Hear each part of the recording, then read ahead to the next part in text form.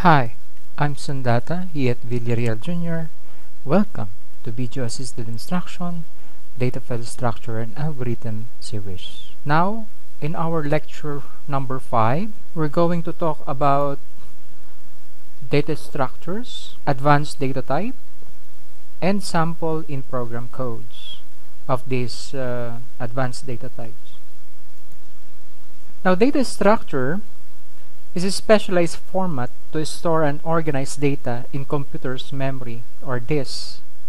Collection of variables, possibly of several different data types, connected in various ways.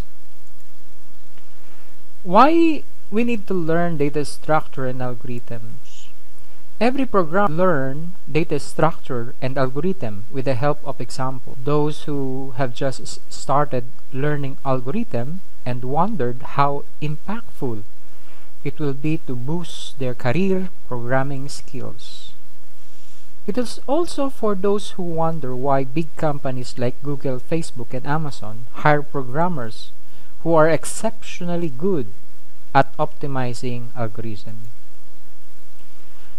There are 6 types of data structures, namely, number 1, tree data structure, 2, linked list data structure, 3, heap, 4, stack, 5, queue, and 6, circular queue. So those are considered to be the data structures, and let's proceed in our second topic, advanced data type.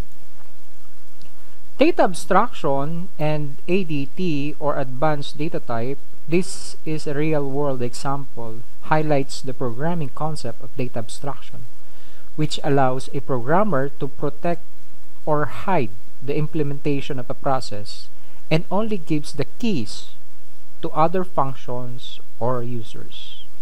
You will notice on the picture itself that the user has its only key, but the user doesn't know how does the car works, from its starting engine, brake, so lights, how does it works. Now, it is covered by the body of the car because all of the things are hidden under this car.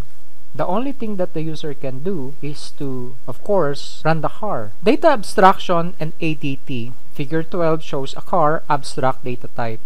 So you will notice there's a what you call from user right here. It goes to engine, and the body itself, under the body there's a mirror, there's a door, there's a weight, and under mirror there's left and right, and it could be automatically used. And left there's a heated and dim in terms of mirror, and right and so on. Then we have also signal, branch, and attributes. Under engine we have RPM, revolution per minute, and the speed, okay, or speedometer. Then we have the fuel type.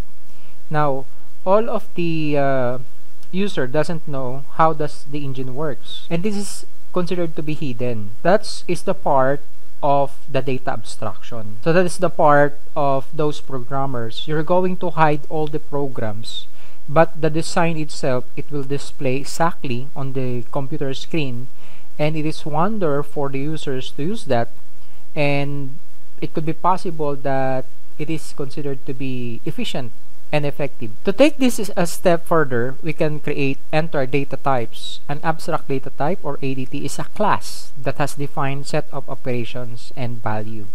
So we identified that abstract data type is hidden and protected. Third is it is a class, protecting all of the inner code from the user, and that is the ADT.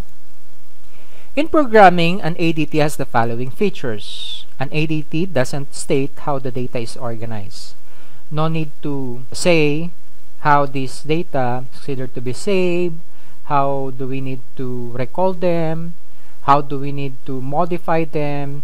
It doesn't state, okay? No need for the user to use that. Next is, it provides only what's needed to execute its operations. For example, one programmer created a game. The user doesn't know how to code on how to create a game, but the function itself is a game.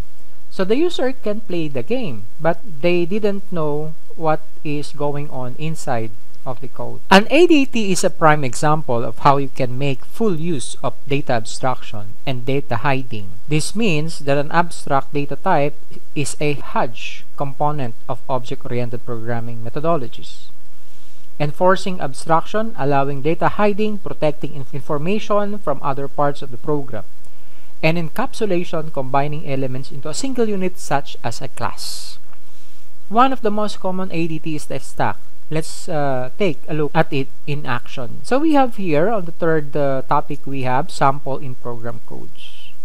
So in stack data type example, in this example, we're creating an object-oriented C++ program codes that creates an abstract data type in the form of stack, queues, lists. This example also shows a little different method for declaring function from the class. So in stack program codes in C++, we use the code or syntax is full function.